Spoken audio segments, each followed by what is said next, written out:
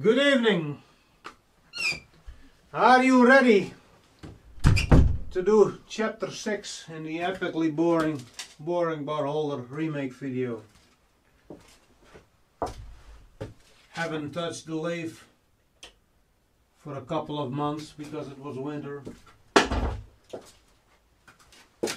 But it's almost springtime again.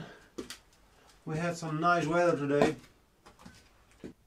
And I'm feeling ready to make this final chapter because I got some unfinished work here. First let me bring in the light stand.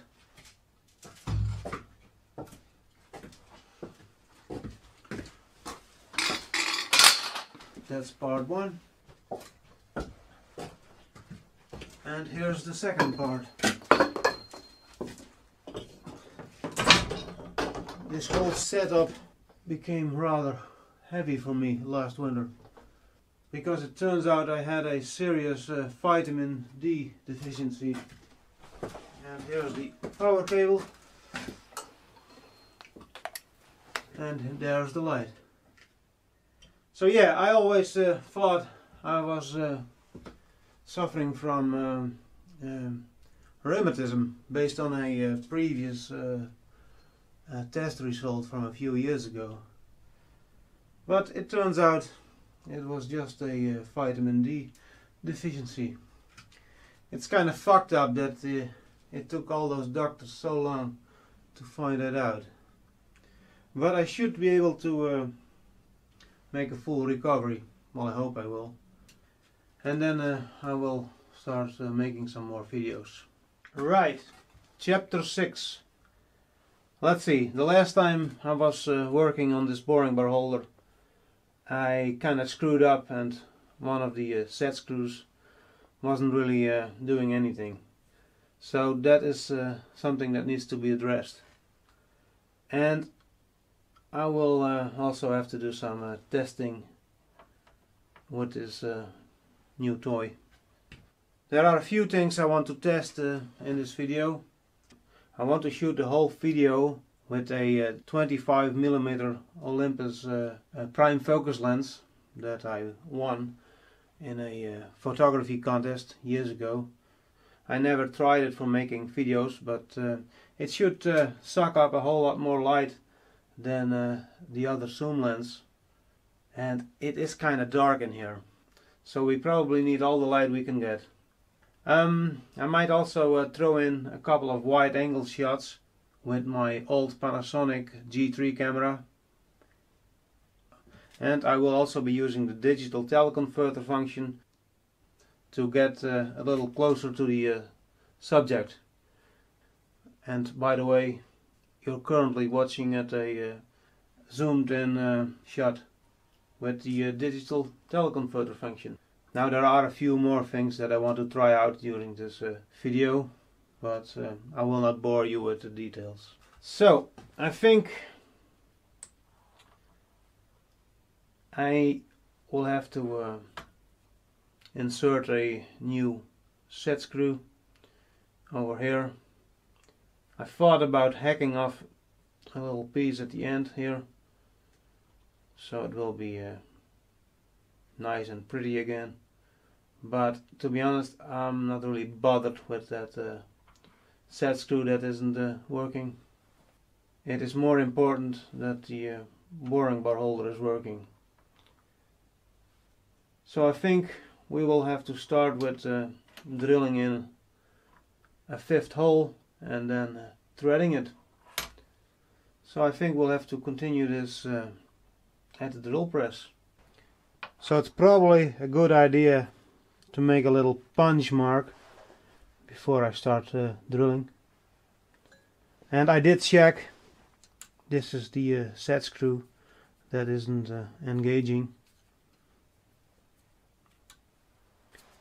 And of course my carbide scribe is AWOL, so I will have to use this blunt instrument. Hopefully I can get the punch mark at the correct location. I think that worked out fine. Make it a little bit deeper. Okay, now we move to the drill press. So here we are back again at my awesome Chinesium drill press, and hopefully it survived the winter, because we had some frost last week and sometimes things break when they freeze. So the last time I was drilling a couple of holes in this boring bar holder, I kinda screwed up and broke a couple of drill bits because I was stubborn and didn't set up the drill press vise. Let's not make that mistake again. And if I remember correctly, I needed a 3.2mm drill bit. So let's set that up.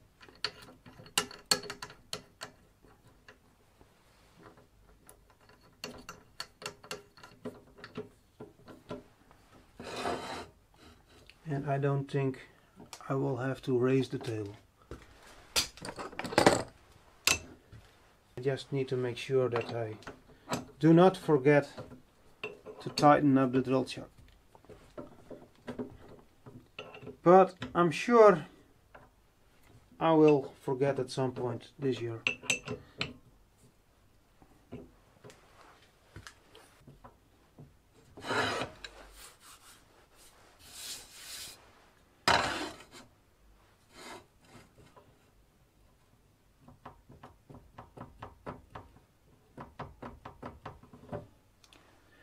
I did move this punch mark just a little bit because it was rather close to the other set screw. Some dyno droppings, and let's see if this beast will still run. There she goes. Business as usual.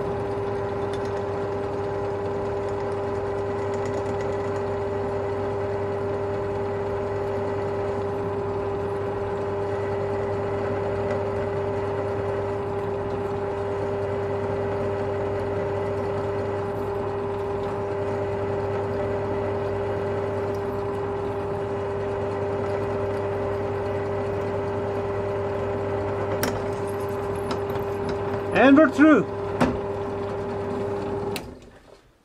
First machining of the year complete. I guess now we'll have to move back to the vise and start tapping.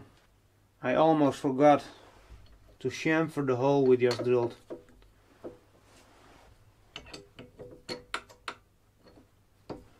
That way it will be a little bit easier to start the tap.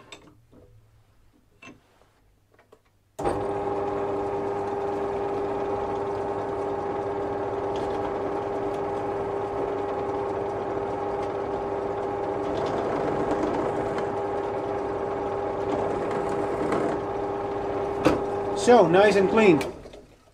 Just like a pro. But not really.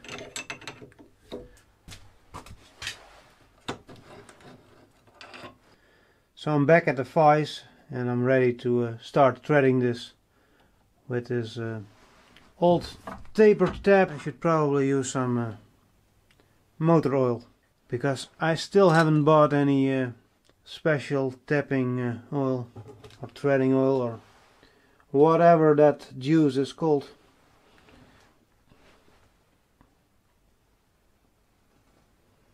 Trying to get this in as straight as possible, and hopefully, because it is a tapered tap, it will line itself up. Here we go.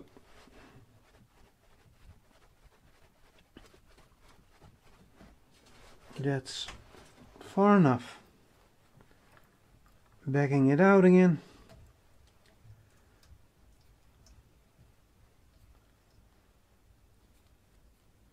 And now I should probably use some compressed air, but to be honest, I'm not looking forward to starting the compressor motor. So that will have to be enough. Now I'm going to try and finish this thread using one of these cheap Chinesium spiral tabs, and I'm hoping I can line it up with the thread I just cut with the tapered tab, although I'm not feeling it. But I'm pretty sure I did the same thing for the other set screws. And if you're just somehow stumbled upon this channel, I'm making an M4 thread here. Little bit of motor oil again. Maybe it helps. And we can all use a little help from time to time.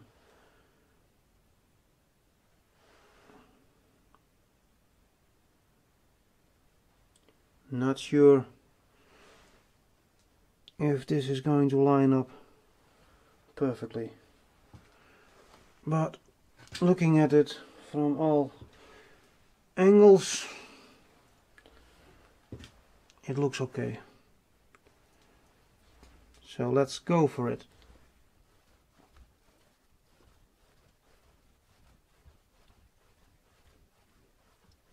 It's easy to break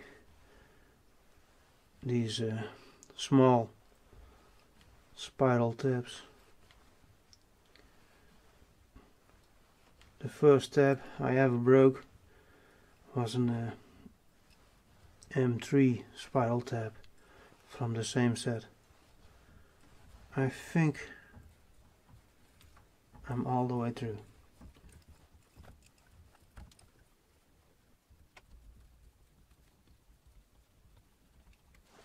Okay, let's hope this new set screw works better than the other one.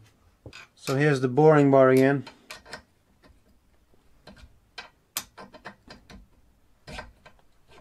And it doesn't want to go all the way through. Probably because the new set screw hole left some nasties.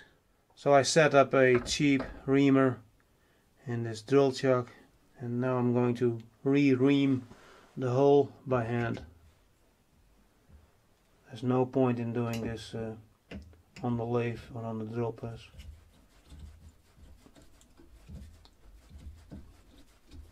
I think it's already done. Backing out, while continuing turning the reamer.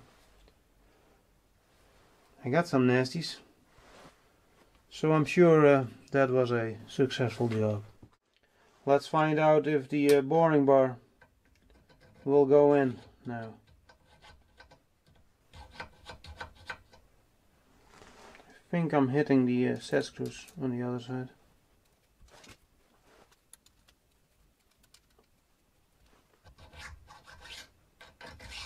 Like a glove. Alright, so now let's move this set screw to the new location.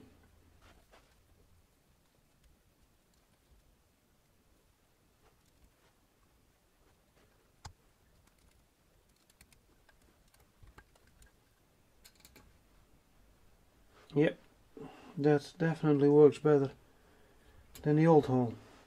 I think that was my first successful machining job of the year. Hopefully a few more will follow. Let's install the boring bar holder on the lathe so I can set the pointy bit to center height and check out if my new set screw is working. And I will use the tailstock live center as a reference for the center height.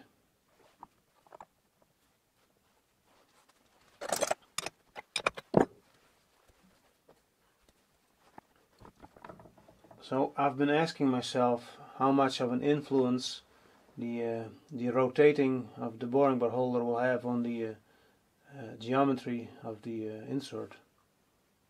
Will it negatively impact the working of the insert? I don't know. I guess we will find out eventually.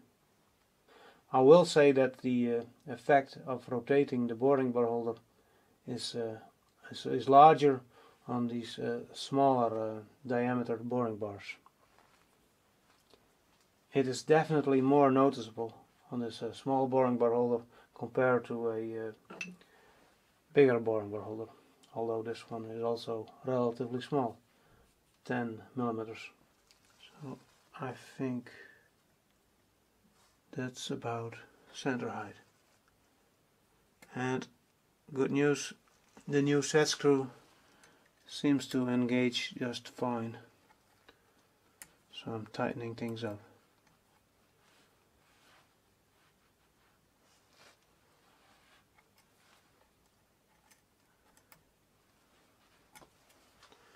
Now some say you should place these small boring bars well above center height. I'm not really sure about that theory. I think it is an experience kind of thing. The more you use it, the better you get at it.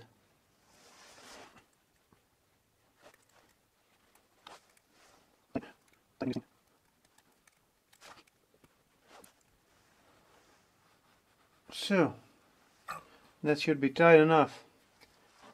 With everything set up, I should be ready for some testing. But first I need to chop off a piece of scraptonium to test with.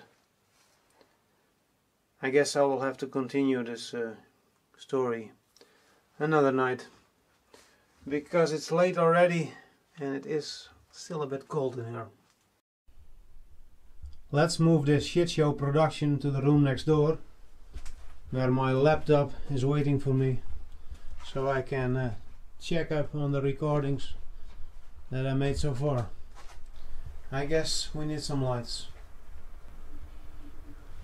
Handheld filming, kinda difficult. So here's my old Fujitsu laptop.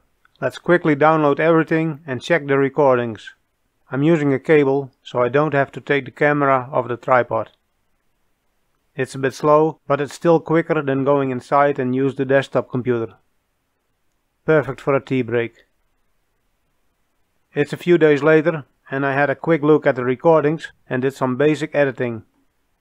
The video is far from finished, and I will probably use my quicker desktop computer for some final touches. But the most important reason for this laptop is to have a backup. Too often did I lose data due to mistakes or failures, and I hope that by using this laptop that will be a thing of the past. By the way, what you're seeing now is the upcoming scene. So let's continue this shit show.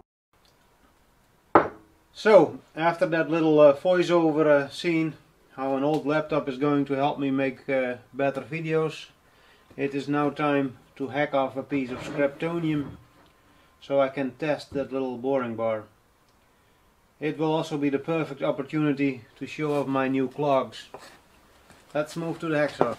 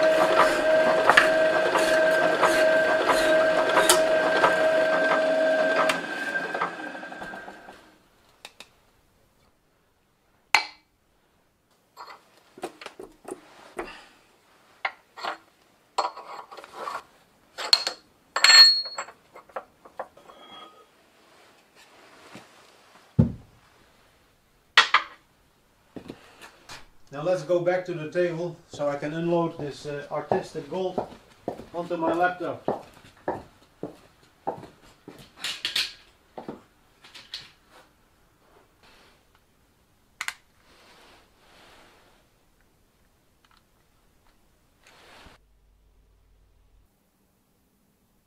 Back on the table after securing my data, and here's that piece I just hacked off. And I brought my little boring bar because I want to know what the minimum hole size is that I can use with this little boring bar. 9 point something. I say we go for a 9mm hole and see where that will take us. My tea is getting cold and I am getting cold. I just checked the barn doors and they are only 5 degrees. Because, well, it is late and it is still winter. For the next part in this chapter, I need to move my production to the room next door so I can drill a hole in this piece of scraptonium. But I don't feel like doing that right now.